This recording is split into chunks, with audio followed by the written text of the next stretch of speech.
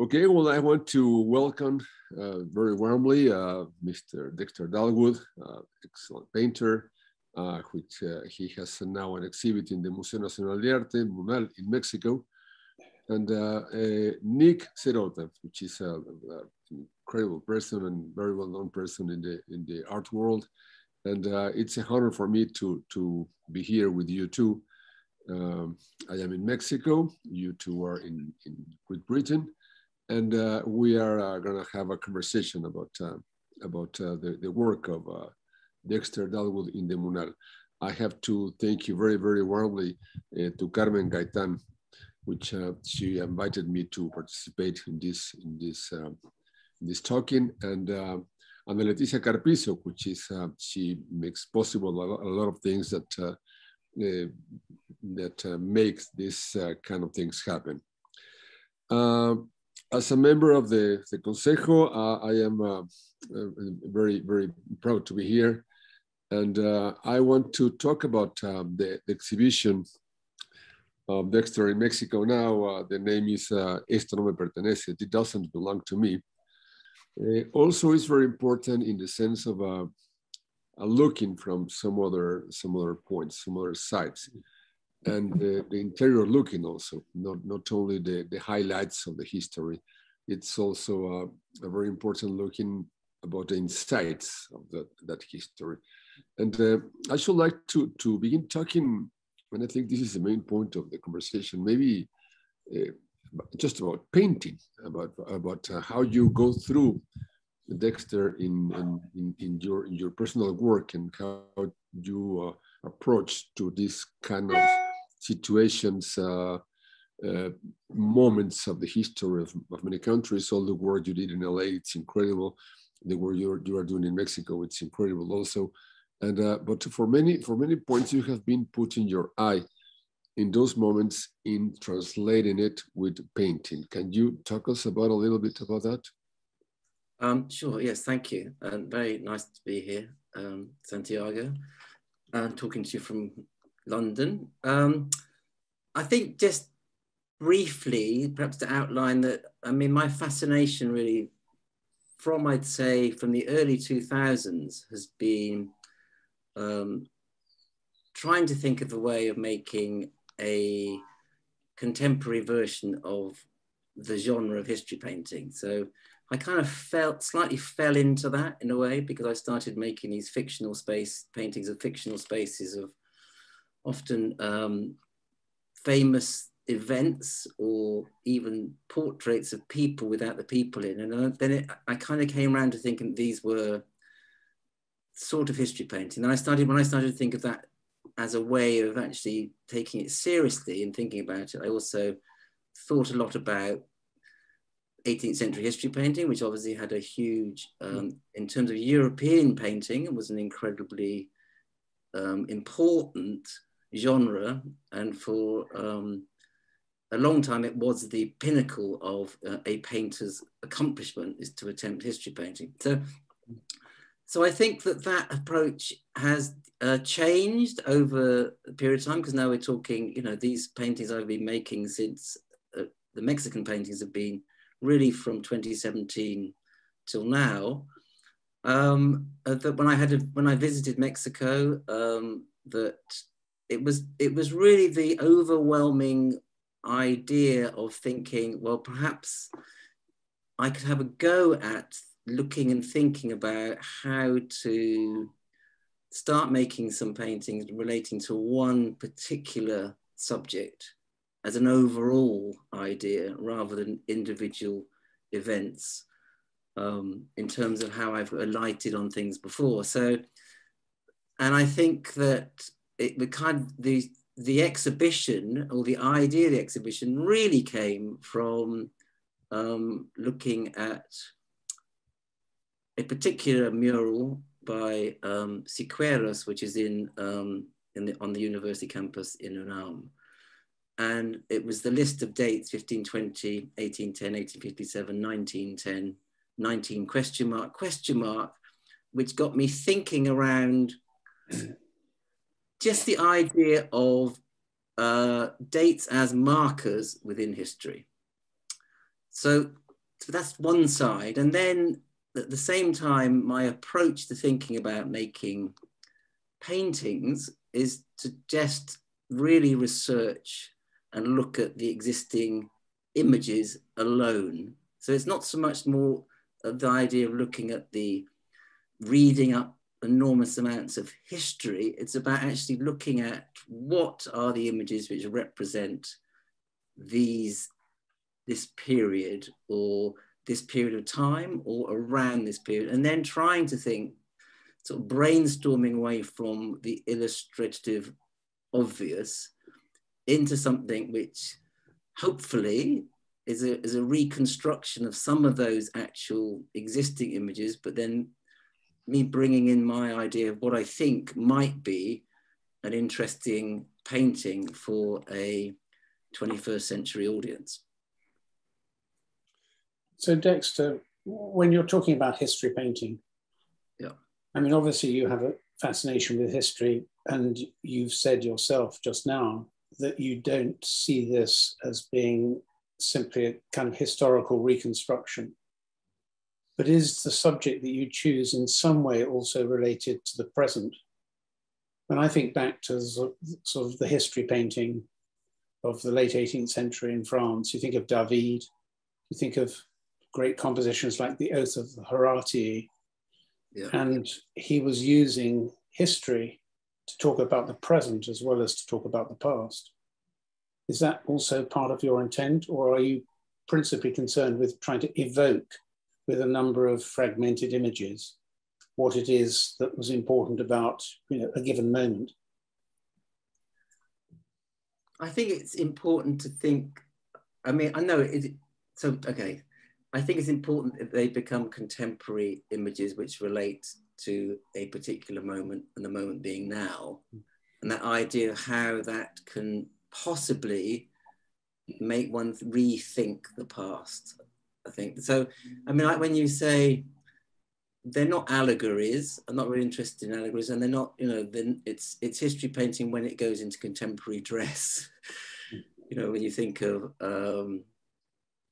you know, the idea of how the genre changed. And I've thought a lot about, you know, the 20th century version of that as well. I'm thinking of artists who've tried and attempted to have a go at that, even through photography, like Jeff Wall, for example, or through an artist like Richard Hamilton, I think British artist, or even, you know, Jörg Immendorf as well in Berlin, with this idea of how to actually make paintings which are actually very, very contemporary in their nature and why they're paintings now, but also that it relates to thinking about the experience of history through the present, but also the relating it to history painting in the way that there are embedded references within the painting. I think that's the big connection with historically with history painting, that, and in a way that's the way one could frame what a history painting is history painting has in itself embedded references. And I think that's something which was obviously understood by an 18th century audience very clearly, and then a lot of that has evaporated when we look at those paintings of the past. But for me, for the viewer now, it's this idea that it's not that they get every single reference I put into a painting, but somehow there's things which are there for a particular reason, which kind of hopefully sort of unveil themselves as you negotiate it. Well, in some point, I feel that most of the work you're presenting now in Mexico, it's out of these very small pics, but very powerful pics about the history. I mean, when you're talking about to talk to the people of the 21st century and how to put them in front of that big history, how can we take away from that big history the key moments, the moments that are more important for you to make more important, to give them more relevance in your work. For example, when you put this rifles taken about the Monet painting in the killing of Maximiliano, and you just put the rifles with the smoke and the things, I think that's the point. It's not Maximiliano, are not the soldiers, it's not the environment. is the shot, is the point that that shot, how came to change the history in that moment, how ends an empire and begins the government of Juarez. And I mean, the point is not how they could take Maximiliano and put him there. It's not how Maximiliano came back to Austria. No, the point is how that shot was a groundbreaking point in the history. It's one before and after that shot.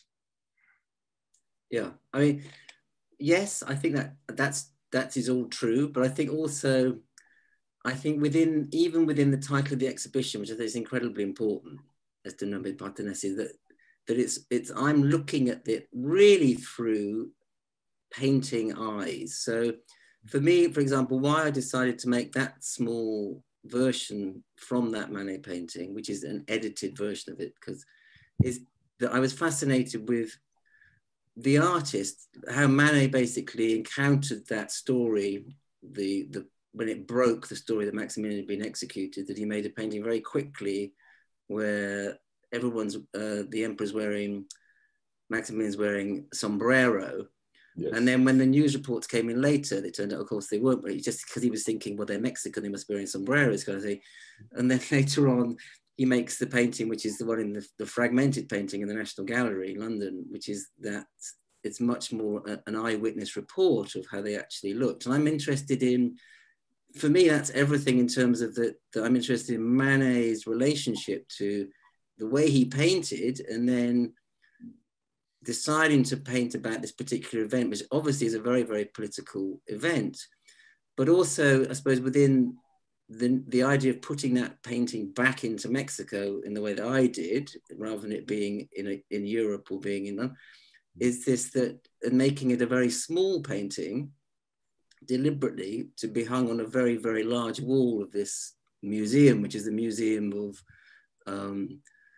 it's the National Museum of Mexican Art, is to say that this one moment, which is incredibly significant, that's the point of it. It's almost like a postage stamp size painting to say about the epic moment of that trigger being pulled.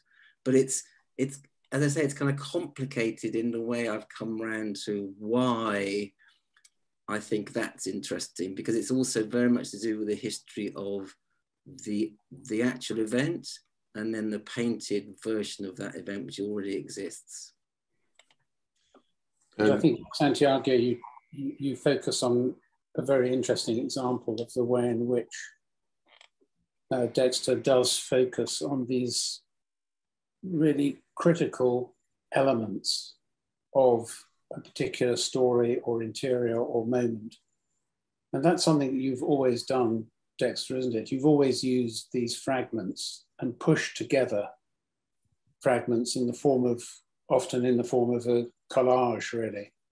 But each of the elements within the painting is itself, well, it's self-sufficient on one level, but it also, by being in juxtaposition with other fragments in a collage, it then gains additional meaning, and additional layers are already created. Why is collage so interesting to you as a technique? I think it's the surprise element, and also it's a thing to do with scale in relationship to figurative painting. I think that's very important. It's the idea of how to break away from, if you like, the Renaissance window. The whole problem of, figuration in a way is the foreground, middle ground, background problem of what you do. And given, what painting has done in the last 150 years, to think about, well, how do you not somehow recreate an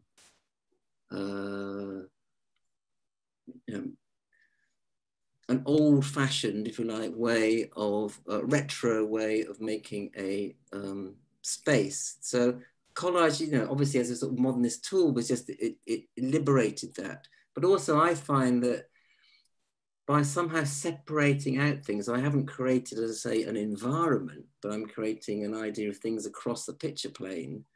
It's a way also of being able to use color in a very, very direct way physically, because it's the idea of how you can get the color to balance against these elements across the surface, which then becomes something which on first glance is kind of readable. And then second glance, you think, well, it doesn't really make sense, but then its sense is how it's constructed. Almost like the grammar. I suppose what I'm fascinated in is the grammar of the painting. And they have moved from, you know, kind of reconstructing of actual spaces, which in some of the paintings were interiors, and into this idea that almost they are figmental in a way. And I'm thinking of, like, for example, the painting in the show, the 1968 painting, which I wanted to do something about that moment, you know, the Tlatelolco, when these students were basically shot down during the Mexico 68 Olympics. And it's often this thing of trying to sort of brainstorm away from the obvious, that I didn't want to depict the actual place. I didn't want to depict dead students from, you know, from 60s photographs. It's just this thing of how can you create a kind of moment which somehow something sort of warped then. And I suppose that then it was to do with thinking, just looking at the 68 Olympic graphics, actually, which were, you know, very, very distinctive. And that also, because the graphics are so distinctively late 60s as well, they actually look like something from that period.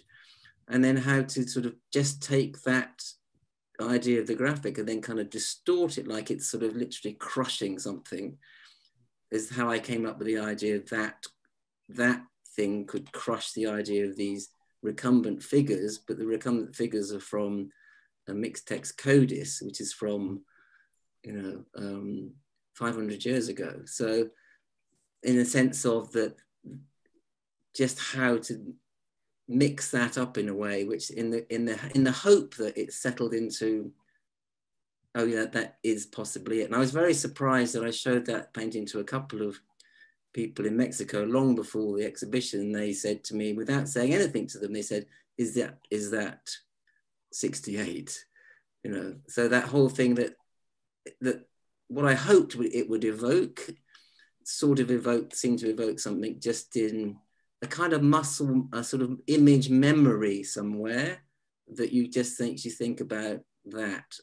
But I think, you know, I struggle with that painting. I mean, if you look at it, there's a kind of shadow of Mexico 68 underneath it in type, and I changed the color 3 or 4 times. And so it's just that thing, how these things settle and suddenly think, okay, yes, I think that is possibly emblematic enough to represent what I thought I was thinking about, if you like. Yeah. So I suppose that's, as you say, that's how the collage element now is, because I've used it so long, is a kind of natural tool of putting things together. And I'm at ease with it in a way that the sort of cut and paste construction of collage I think I was doing 20 years ago has moved on to a completely different thing.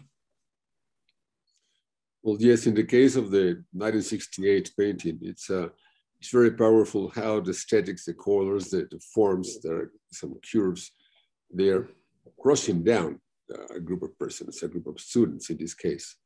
It's very, very interesting because all that, the power of that pop culture, well, not pop, maybe post-pop, all the aesthetics of that moment in the 68, it's very clear, it's very powerful, it's very representative of the 60s in Mexico. There are paintings like Arnaldo Cohen, like Kazuya Sakai, like many more that were doing that kind of work. And then when this kind of inverted wave goes through the bottom and pushes down the 3 bodies, it's really powerful. And the very silent word, the numbers of 1968, there's like a presence which is very terrifying at the same time. It is beautiful. It has both parts. Dexter, you mentioned that originally in that painting, the words Mexico appeared. Is that often the case, that you start with a canvas that may have quite a few images on it and some of them just become painted out and obliterated? I mean, it looks as though in one or two of other paintings you've put a layer of paint over previous images. Yes. Is that yes. something you do quite often? Do you slowly in a way distill the subject? I do now, yeah, I do now. I mean, I think, earlier on I used to make collages as templates for the paintings and start from there. Now I don't really do that. I tend to start off with something and then find an element sometimes I want to include, but would paint it rather than construct a full collage before, because I want it to happen across the surface again. It's a whole, it's like a painting thing of having that experience of making decisions for the painting rather than making decisions for the idea sketch / template collage towards the painting. So, and I think that what that has done is that thing of, I think the hardest thing about painting is to know when it's finished. And I think that's something which you get, it comes with age in a way. You get better and better at thinking the energy of the painting. You go in every day and make it, and then suddenly one day you don't do something, the next day and suddenly a week's gone past, you haven't done it, and you realize actually the painting's come to an end, rather than this idea that you finish it. And I think it's the settling process, which I'm kind of much more interested in now as well. And so I suppose, it's like the very large blue painting with the marching feet, the inadequate painting history of Mexico. That started off as a complete grid. So the grid of where the feet are, that was right across the surface. And because I wanted it to be a painting which was going to be like the magnum opus, which would represent the whole of history in time, 500 years or something. So it had a comet on the right-hand side, and it had Cortez up on the left, and I had even had one of the figures from Manet. It was an absolute disaster, so it took a long time to get the whole thing to sort of move around, a bit like a sort of chessboard or something, and moving some of these elements, like Cortez came from the top left-hand corner to the bottom right, and even that little bit of the heel on the far left-hand side of the paint is actually what came in the last element, finally made the thing settle and the space hold what I hoped it would hold. But the painting doesn't look anything like I imagined it would when I began it, and I think in a way, as the being in the studio, that's kind of that's the exciting thing, really. I mean, it's incredibly frustrating, upsetting and hard, but it's the exciting thing about finding a way of working which is that you're sort of looking for what you don't quite know, but when you see it, it settles it down. That's why, but at the same time, there's this overriding idea of what the thing is, what the subject is, and what you're hoping. And then this has obviously been an umbrella idea across a lot of work. So it's not just one work, it's how that work could coexist with these other works, and how that could extend the idea of the possibility of the exhibition as well. So just coming back, you were talking about adding that final touch to the painting by putting in the heel. Yeah. And it is very striking, I think, in your paintings, this tension between the aesthetic and the subject. You're playing with both, really, at all times. If you look at the 1810 painting, for instance, with the extraordinary image of actually, if you hear some background noise, it's because there's hail is hitting the windows. But that's life, I just said. It's suddenly dark and there's hail. Yeah. Anyway, if you look at that painting, the 1810 painting, I mean, it's an extraordinary piece of painting as such, I think, because there are so many different kinds of surfaces in it. And that seems to be one of the things that fascinates you, as to how to apply the paint to the canvas and what you're conveying with that paint.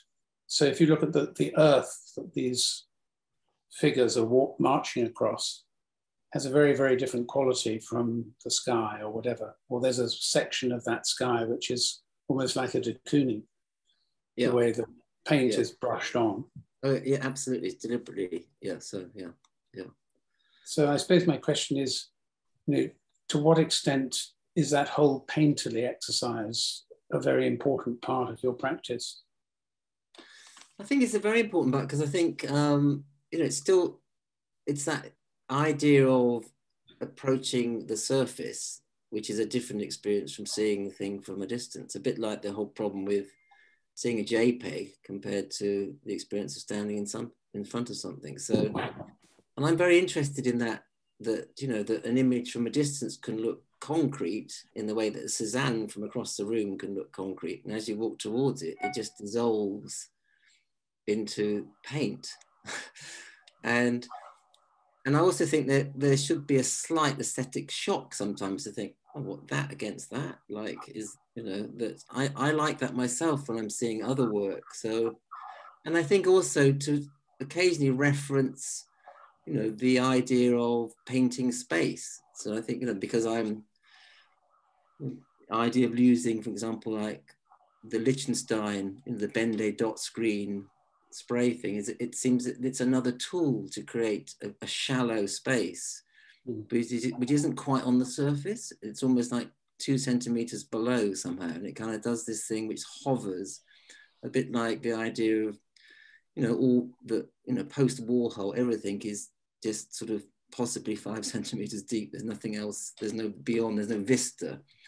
And then, though, to mix it up with the idea, the idea of something doing that I want to convey, the idea this is the back of something, for example. And then I think in that painting it took a long time for it to actually, again, to work, because it's only when I put the drop shadow in that it did something. It came out from the surface of the painting rather than just sitting flat on the surface of the painting.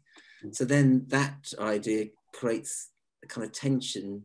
And then the whole thing is a bit like a crucifix anyway. Obviously all artists desperately want to paint their own crucifix at some point.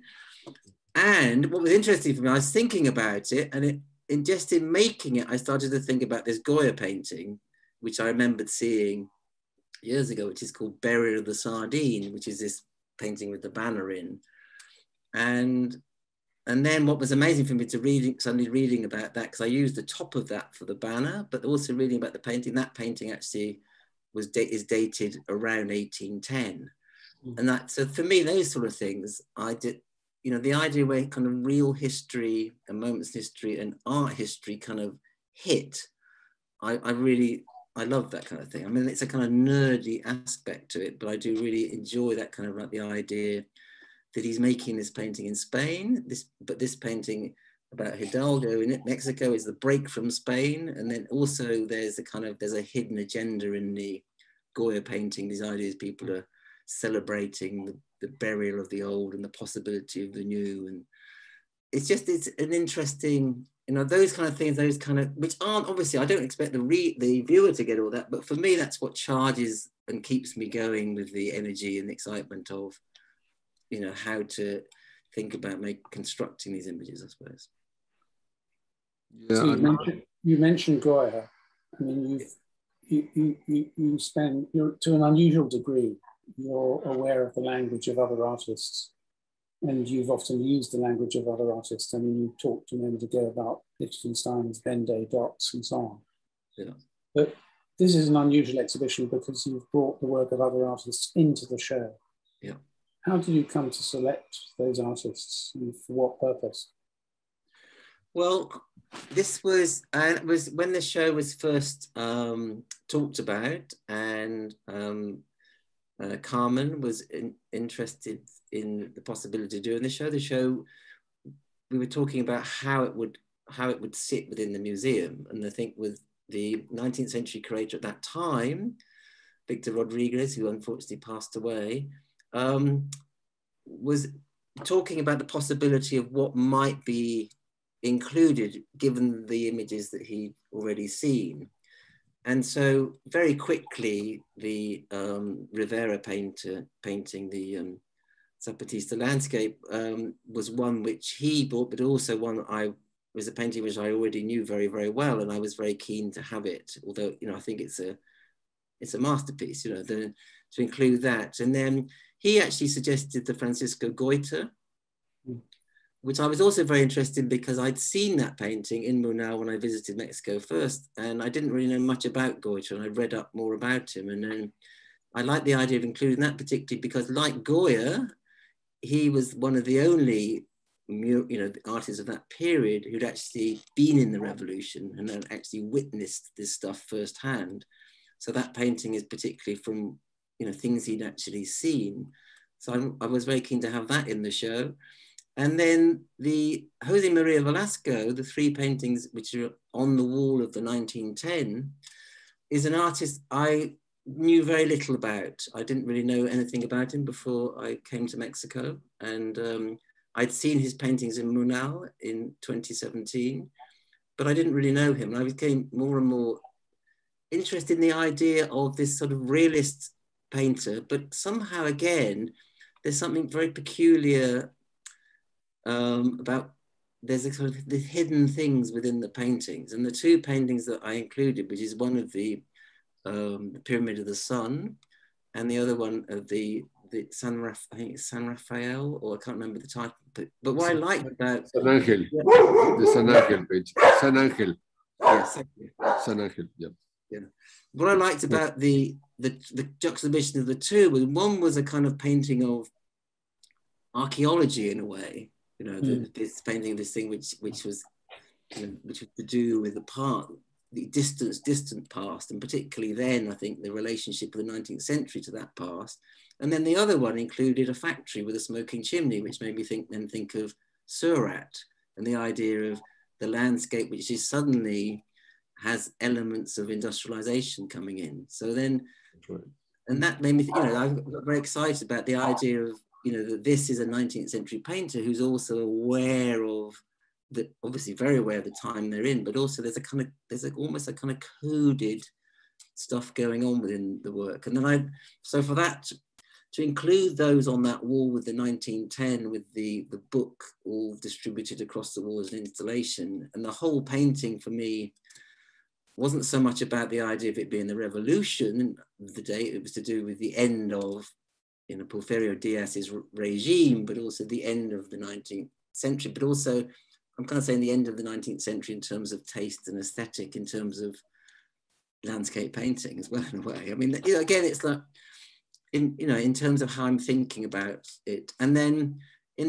again, back in the other room, I think the painting by Orozco, Nación Pequeña, which is Small Nation, opposite the painting of the Constitution, seemed to be just a very interesting juxtaposition. And I've seen Orozco before, but I hadn't seen that painting until I looked into what was in Munal in storage. And then the Petronola Monroy, the little one of the Constitution, we just wanted that in a way as a signifier for the date, because as I said, to do with this idea of 1810, 1857, 1910, and that was that particular moment.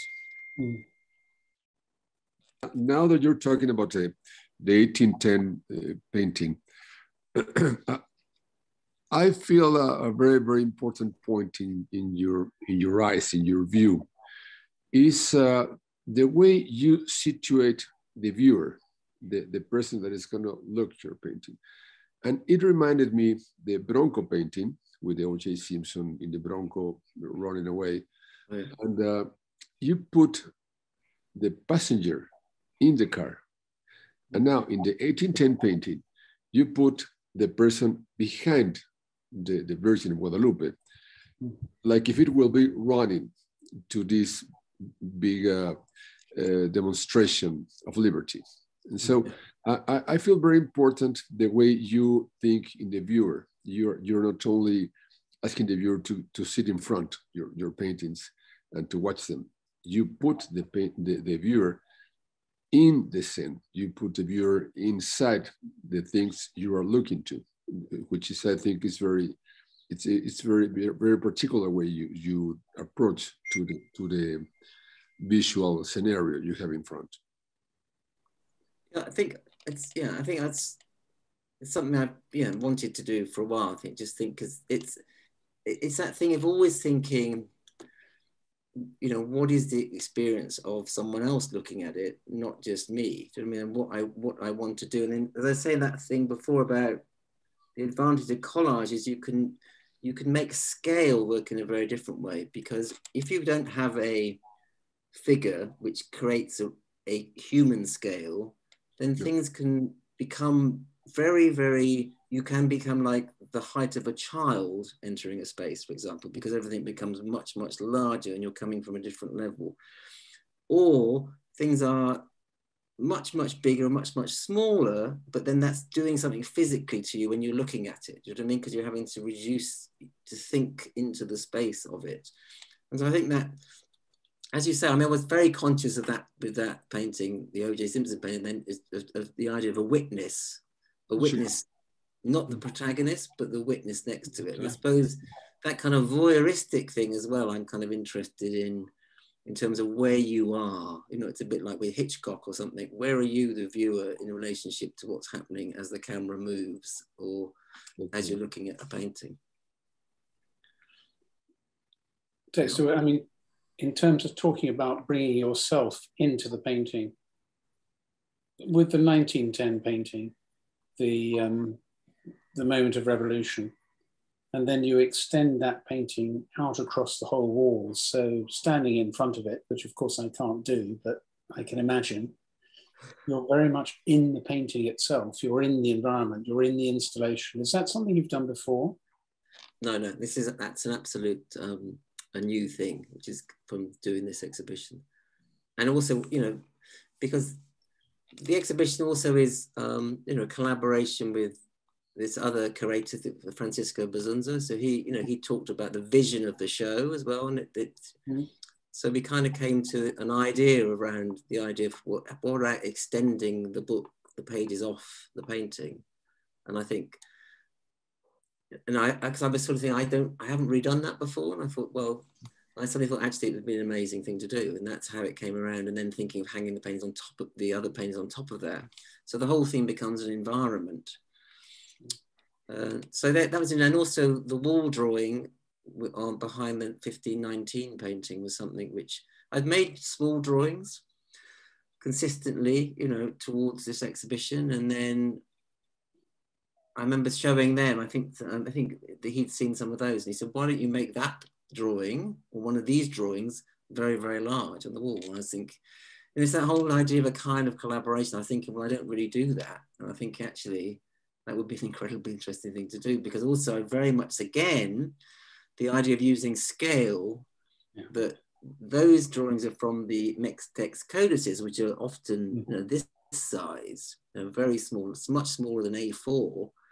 And the idea of making this drawing very, very big, in the idea that the subject is this idea of what's already there in Mexico, when we have the idea of the 1519 painting being this insertion, that something is like the arrival of the conquest. So, you know, I think that created a different thing with scale, in the way that the Manet painting, being very small, created a very different thing with scale, to rethink the idea of that. And then the possibility of, I think, drawing coexisting with painting. I am, you know, with the next show, I'm also interested in doing extended wall drawing and seeing how that works on a much longer wall. But it is a new thing, yeah. And in this sense, what you said, you're creating an environment.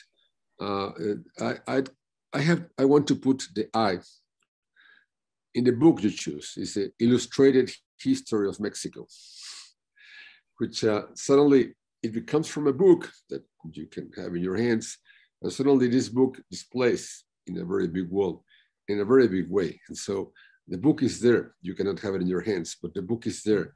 And imagines of that, what the title of the book says, illustrated Mexican history, is in front of you, as talking to you in this very, very big environment with the numbers 1910, which is very, very powerful. And in the sense of the drawing you made in the other room,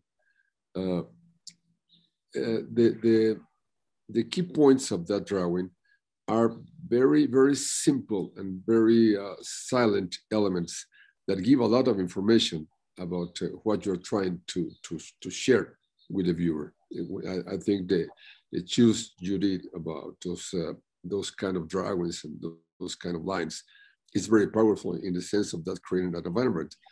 And if this paint is a large painting, it goes bigger when you see in the next wall this very tiny painting of the shot of Maximiliano, which is, I think it's a very, very good choice. And the shot goes to the pre-Hispanic drawing you did. Yeah. I think, and also just to mention, I think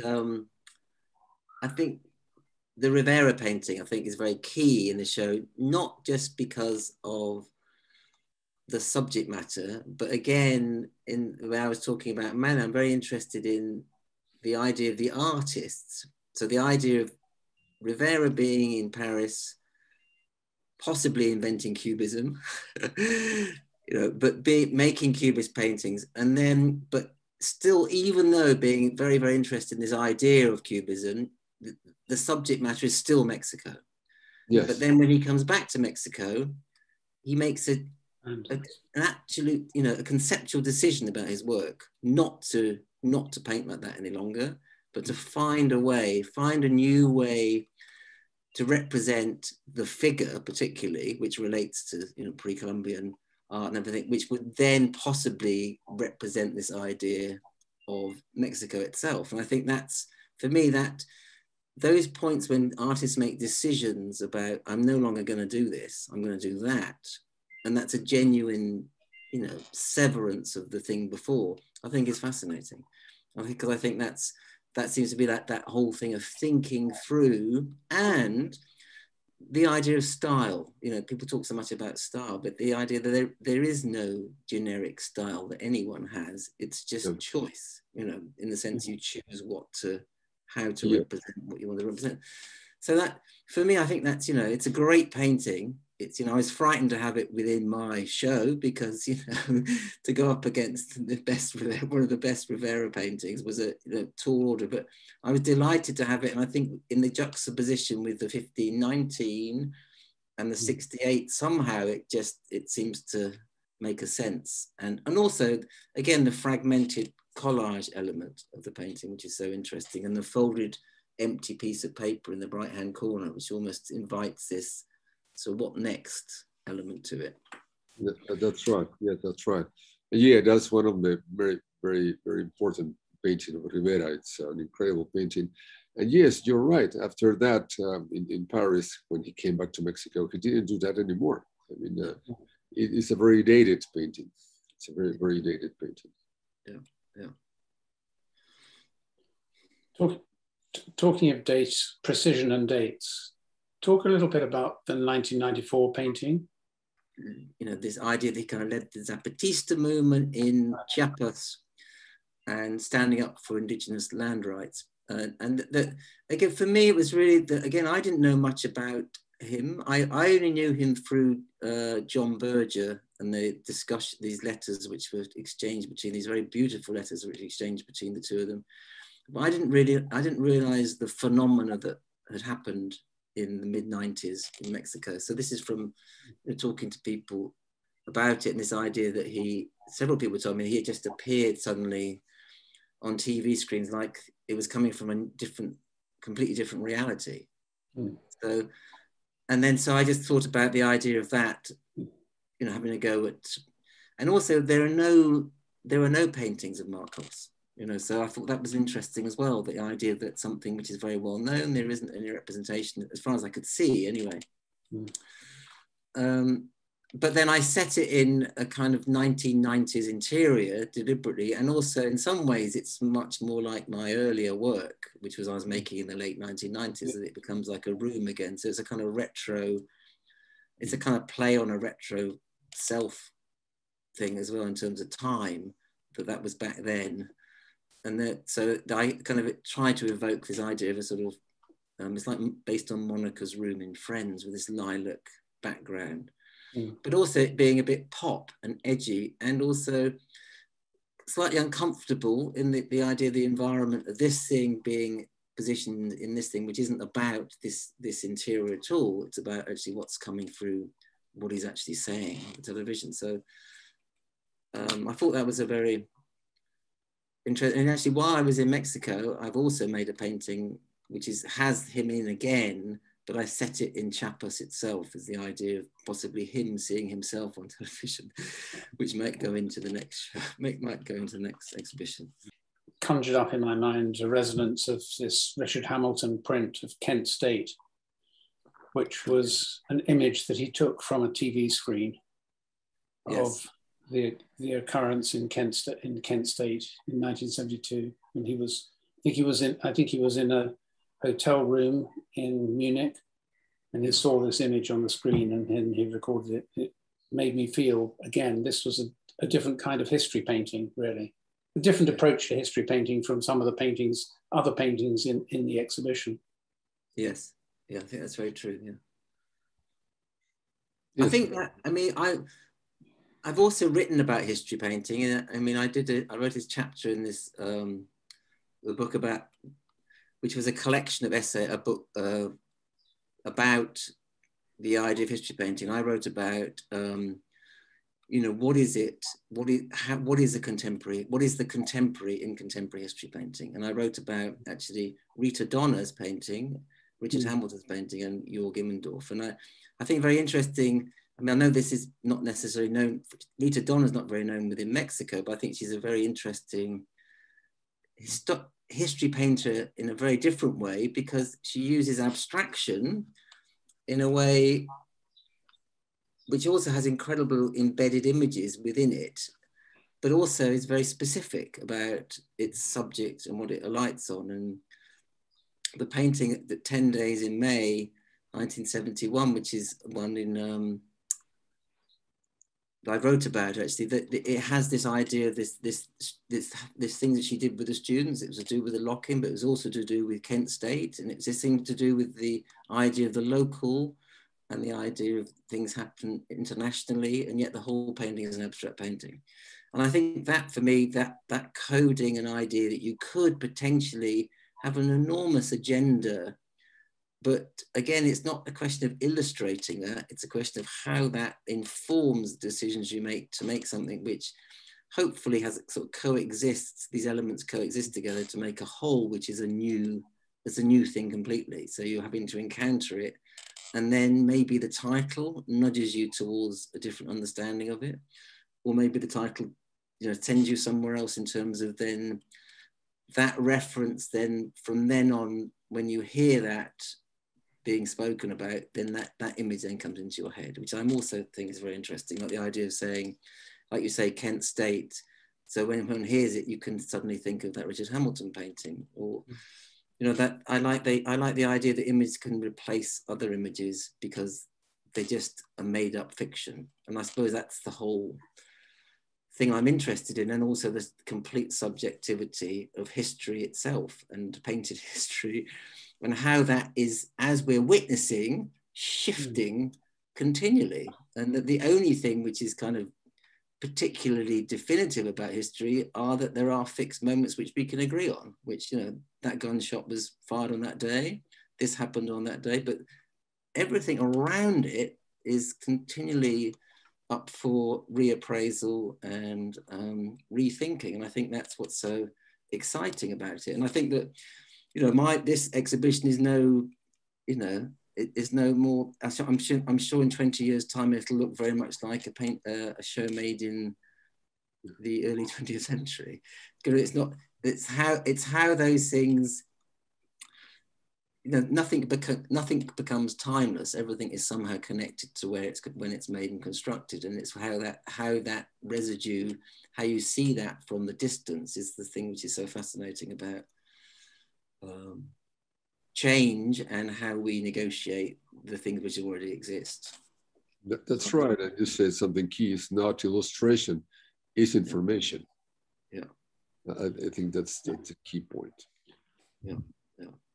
Santiago, the title of this show, you know, This Doesn't Belong to Me, tells you, of course, that Dexter is aware that this is not his history at all. It's the history of Mexico. I just wonder, how has the exhibition been received by people in Mexico? in terms of a British artist talking about their history? Well, he's very clear in the title. This doesn't belong to me. Yeah. Yeah. I mean, I am just like a kind of a witness, and but a witness that makes a very, very, very important lecture about the things that have been happening around it. And when you say it doesn't belong to me, it has a sense of respect also. It has a sense of, I'm going to look this, I'm going to tell you this, but I want to respect what has been happening here. But at the same time, when you take it in your hands and you put it in the walls, it belongs to you. It belongs to you like a citizen of the world, like a citizen of any person that can go anywhere and take a look of what is the history of that place or where it's going in the moment, in the one he is there. And yes. At that point, I think the work of Dexter is very important in the sense to touch the public, the Mexican public, saying the public, this doesn't belong to me, but this is what I think. And he's not away from the history. He's part of the history in a very respectful way. And I think the title is very, very important in this case because it puts you in front of a person that is sharing with you a lecture of what he thinks is going on in history. In this point, in Mexico, maybe you are aware of this, we're having a lot of changes in terms of how can we read the story or how we need to read the history. For example, the Columbus statue was pulled down because it was not very welcome in this moment of this kind of a government. And so they took it away. And they are it's going to be substituted for another piece that maybe it's going to be an indigenous person or whatever. But they want to rename, they want to reorient the history from the symbols, not from what really happened, because what happened is there, it's a fact, you cannot change it. But they wanted to change it by the symbols. Simple, the tree of the sad night in Popotla, which is where Alvarado was crying after he lost the battle against Tlaxcaltecas, and I think it was Tlaxcaltecas. I'm sorry for my not precision information. Now that the name is different, is the name the tree is not called anymore the sad night tree. Now is the victorious night tree, and then the tree is the same one. The facts are the same one. It's only to rename the things that have been they have been a symbol to reorient the lecture of the history. In any way, as Dr. Edmundo Gorman said a lot of times, we are what we have been. Somos lo que hemos sido in Spanish, which we cannot change that part. Maybe we can agree with some points or not, or with not to agree with them, but that happened. That was there. That was part of what we are now. Of course, it's a very complex mixture of a history about where we're coming from Spain, indigenous, but there's a lot of people that is white, where it's very Mexican.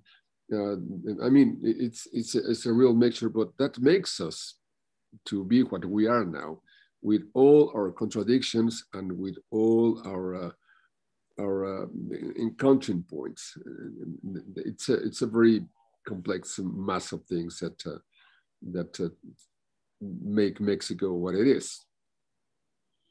Well, I think it's these contradictions in history which are so interesting. I mean, we have similar questions being raised in England where, unfortunately, some people are trying to make history more simple than it really is.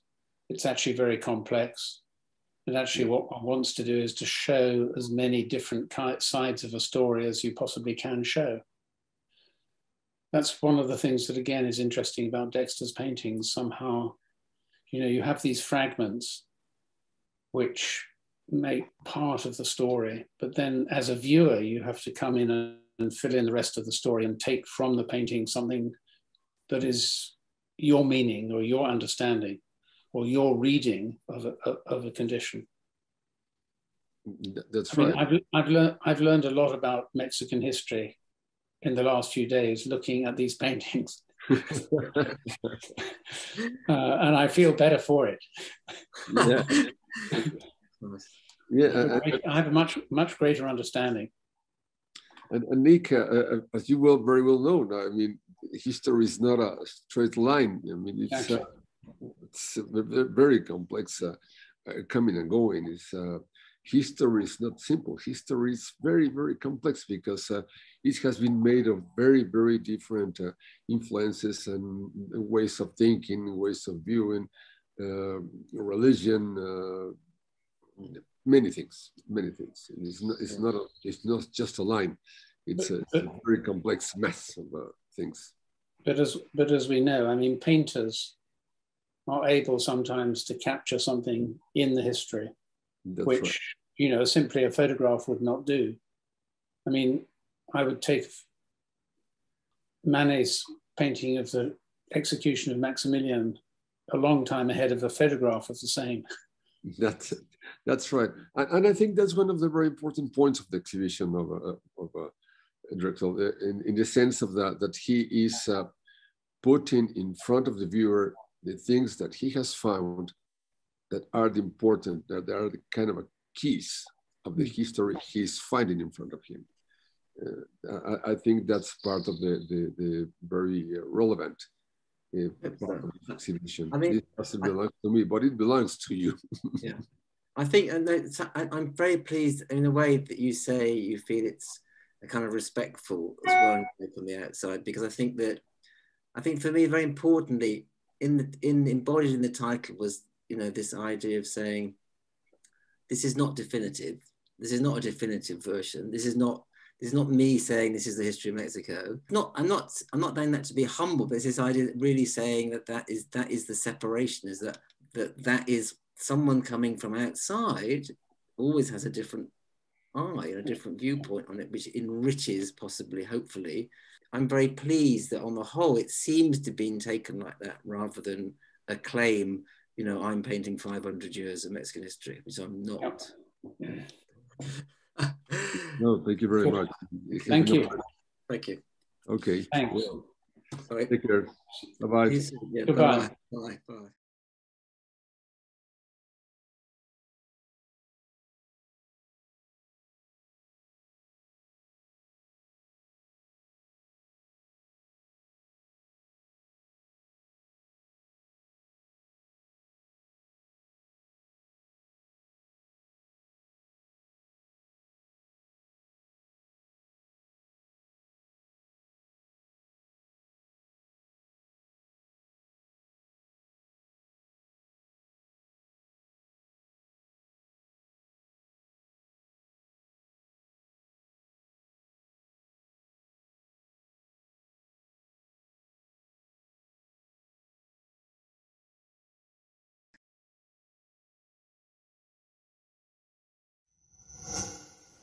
Gobierno de México.